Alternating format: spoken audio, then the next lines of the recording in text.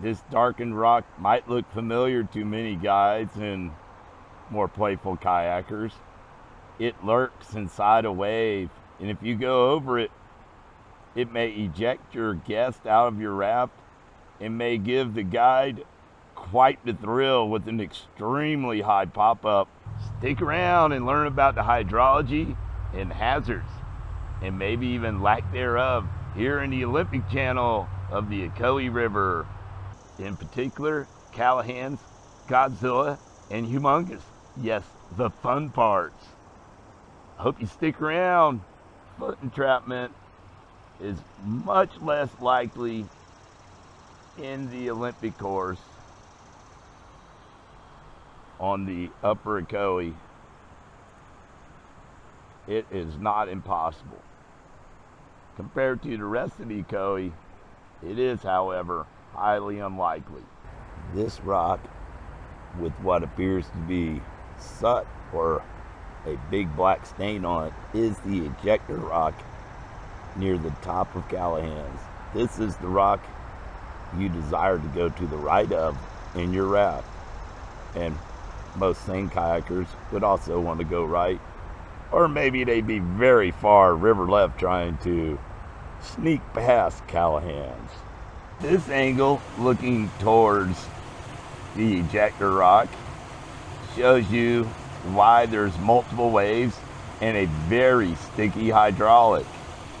You can see that there is actually a rock backing up a ledge to really make it kind of sticky there. Yeah, I've hit it sideways and at angles, and it can do crazy things. I've had one guest fall out there over the years in the sticky hydraulic.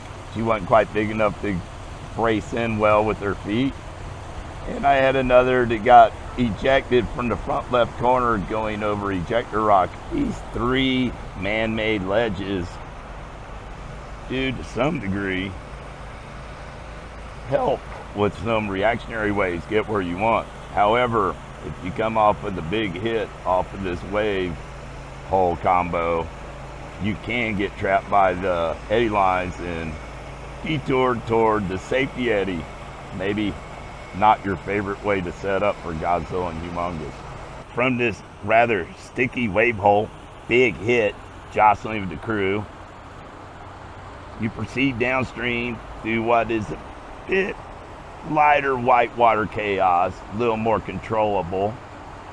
You kind of go over a bit of a hump, and then you slide down what appears to be the backside of a glassy green wave. It's like a ramp down towards a breaking wave that makes an excellent pivot to point and pick your line just shy of Callahan's hole, with Callahan's hole just to your left, and then pick up the conveyor belt and ride the wave train down toward Godzilla and Humongous.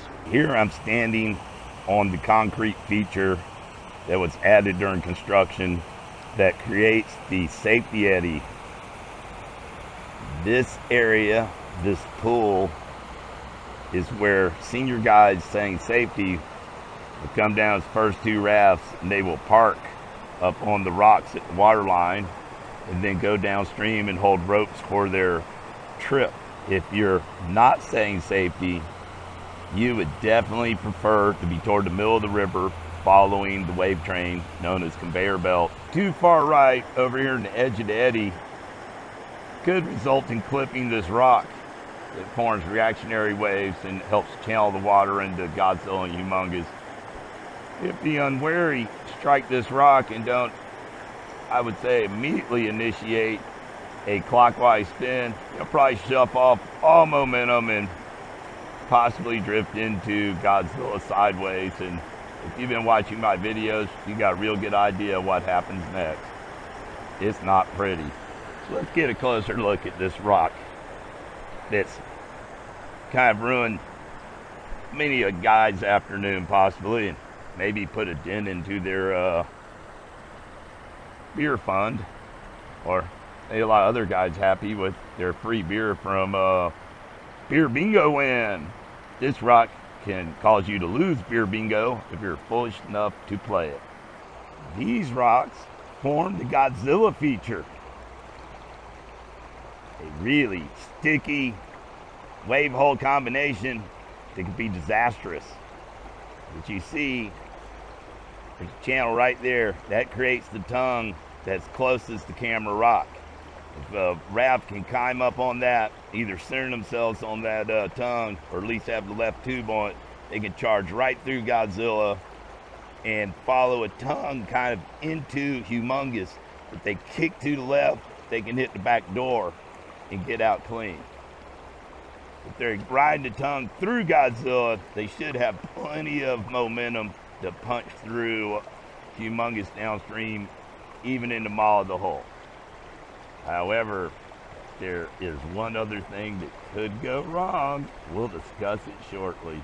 Standing here on the rocks that form Godzilla, you see Camera Rock, and you can see that has a appendage that points out towards River Right from the camera mount up on top.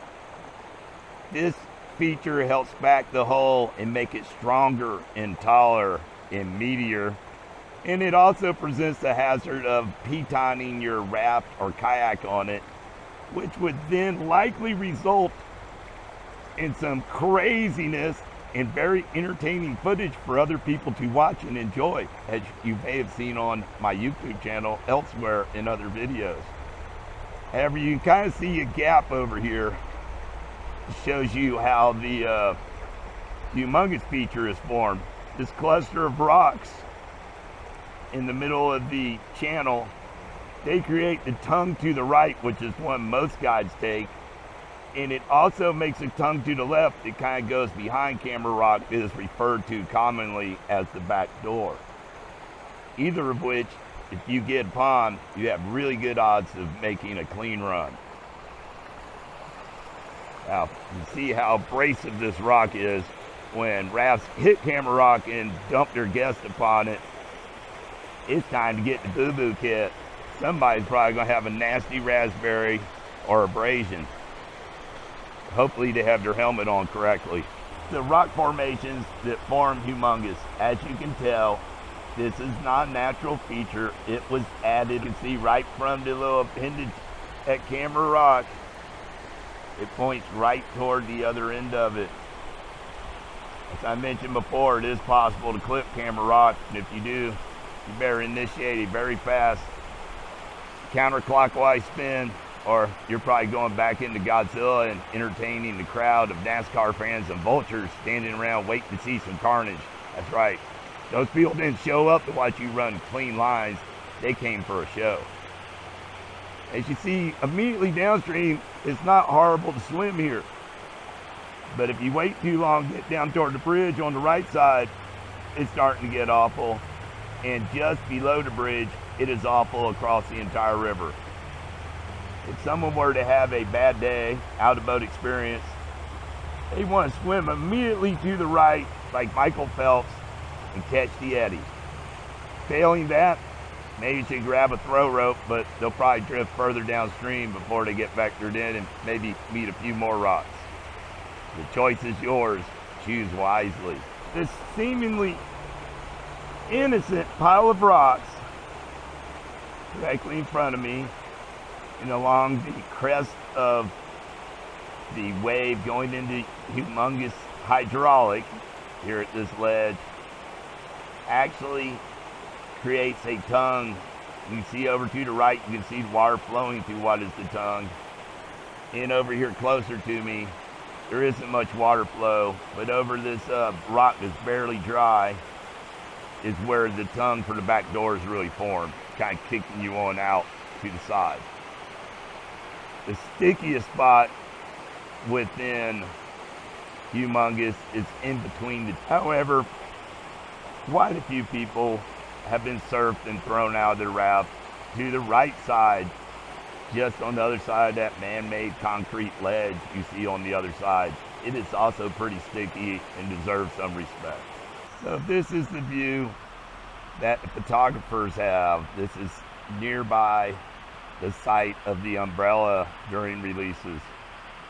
See, they have a bird's eye view of any interesting,